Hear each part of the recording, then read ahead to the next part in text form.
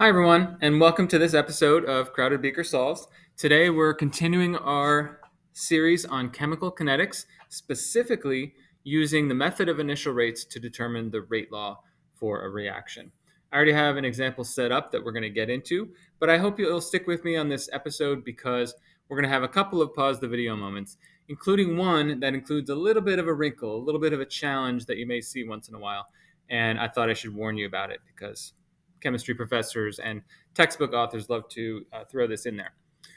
So let's go ahead and get started. We have a reaction up here, and I'm looking for the rate law, which is going to be set up in the form of rate equals K times the concentration of NO, which is one reactant, raised to some order. I don't know that yet.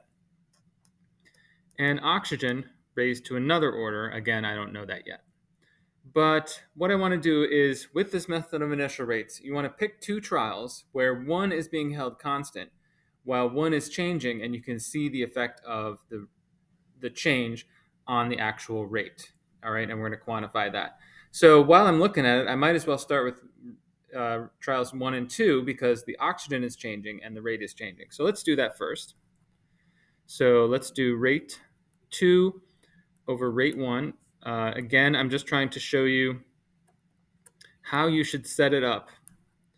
This is sort of the traditional way of doing it so that your grader or your professor knows exactly what you're doing and that you know exactly what you're doing. And so everybody's happy with that. So we're going to plug in our concentrations. In this case, for the NO, it's 0.02. Sorry, I missed a zero. Once in a while that happens. The zeros are important. And it's raised to the x. And I don't know what x is, but that's okay because that's going to cancel anyway, along with the constant. 0.020, and that's going to be raised to the y. 0.010, and that's going to be raised to the y as well.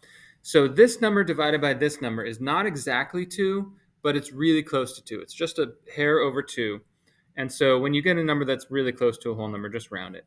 So 2 equals, and this is 2 twice as big, 2 to the y, and therefore y equals 1, and that's first order. Okay, so I've just figured out that the y exponent up here is a 1, a first order.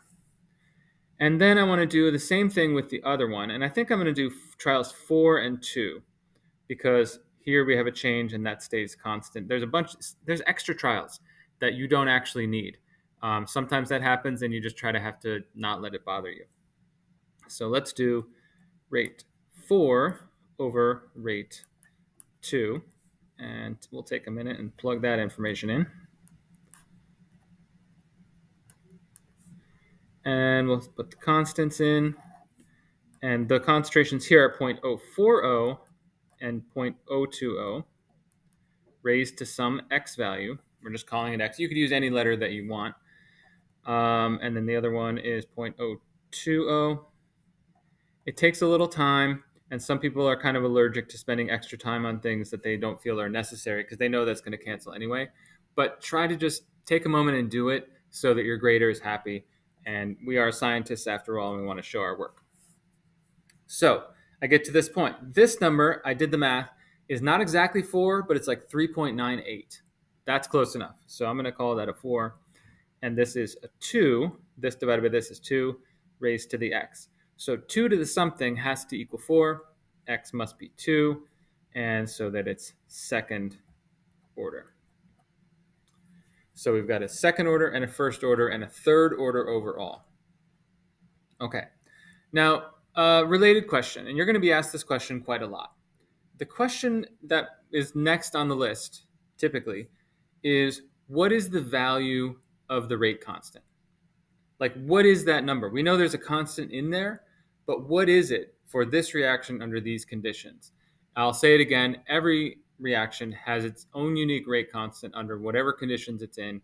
And if those conditions change or the reaction changes, the rate constant changes. But in this example, what is it going to be? So how would we do that? Well, what we're going to be doing, it's actually pretty simple. We've done most of the work. And because we found out what the orders are. And what we can do is basically go back and pick a trial. it really doesn't matter which trial you pick. I'm just going to pick the number 1 trial because it's just easiest, and it's right there. And actually simply plug it into the rate law that I've already determined. So trial 1, I'll make a little note that it's trial 1. And I'm going to go ahead and say, all right, well, the rate in trial 1 was 0.028, and that is moles per liter per second. Now, I didn't use units up here. I was just kind of doing the math on the side. But here I'm going to actually put the units because they are important. This constant has to have a unit on it. And we want to express that unit properly. So then we're going to put in 0.020, and that's in moles per liter, but that's going to be squared, and 0.010 moles per liter, and that'll be to the 1, and I'll put the moles per liter there as well. And once we pick a trial and we plug that all in, we know the exponents now so that we can do our math, okay? And when we do the math, we end up with a K value of 7,000. Okay, so I take 0.028 divided by 0.02, divided by 0.02 again, divided by 0.01, and I get 7,000. And that's great. You're going to get a number. It could be really big. It could be really small. But you will have to put a unit on it. And this is where you have to be nitpicky about things. So we want to know what the unit has to be so that moles per liter per second and moles squared per liter squared and moles over liter here are all going to cancel as much as they possibly can. Okay, and this can get a little messy, but try to follow along. Over on this side, would you agree that we have basically moles cubed over liters cubed on that side? Because we have those and those. And over here we have moles and liters only once, and then we have the time component. Now to get this side cleared off by itself and get K by itself, I'm actually going to have to multiply both sides by liters cubed over moles cubed.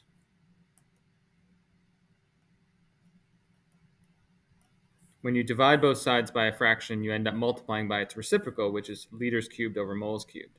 And in that case, one of the liters is going to cancel, leaving a remainder of 2 liters squared. One of the moles is going to cancel, leaving moles squared. And my remaining unit is liters squared over moles squared seconds. Okay, and it's a goofy unit. Try not to let it bother you.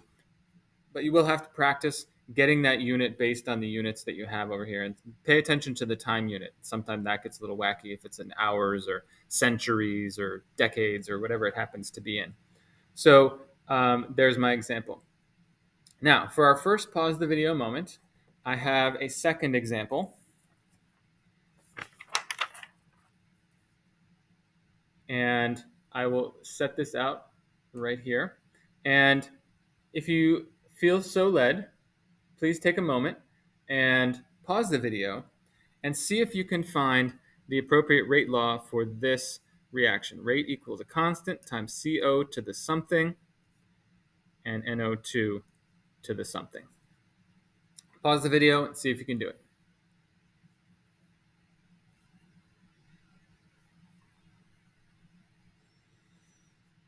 All right, I'll take a second and show the solution to this one. And congratulations if you found that the reaction is first order with respect to both reactants. I did the math. I compared rate 4 over rate 1 and rate 2 over rate 1. You may have picked something different, and that's okay. But you should end up, no matter which way you pick, that it's first order and first order.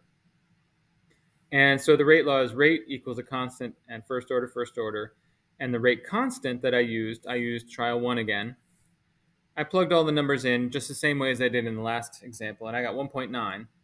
But because there's only 1 mole or 2 moles per liter on the right and only 1 on the left, only the one of them canceled, and we only have 1 left over, liters per mole, hours.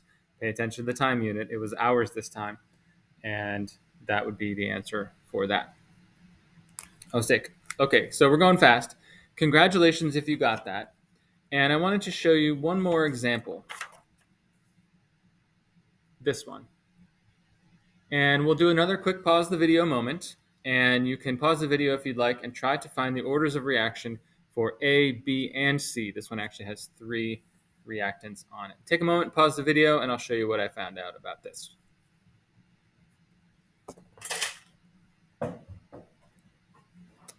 All right, and if you were able to do it, congratulations. Let's go ahead and show you what I found. Now this one had a little bit of a wrinkle. Now if you got to this point and said, oh my gosh, this is getting too complicated, I better hit unpause, that's fine.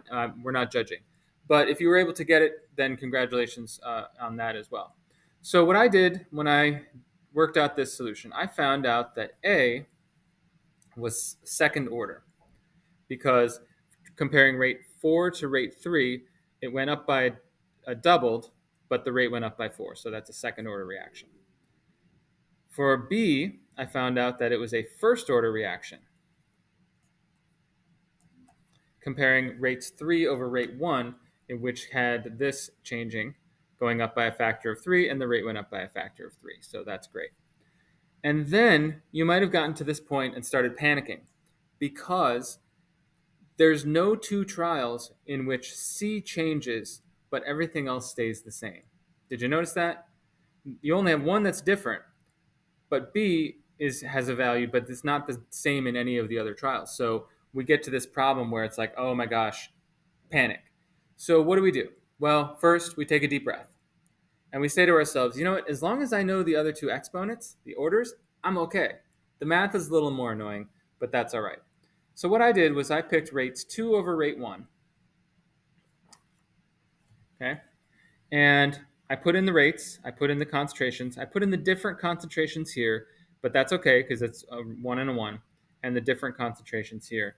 And then I had to simplify it.